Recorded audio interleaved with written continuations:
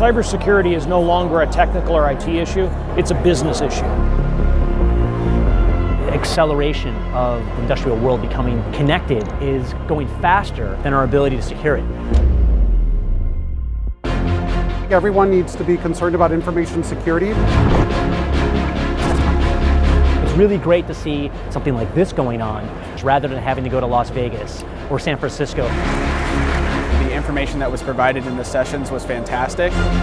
Confessions of a Hacker was definitely my highlight. This is a problem that we've had in cybersecurity for years where we're looking for a magic bullet. Well, phishing, of course, still number one, and that's the biggest vector we see almost in every breach.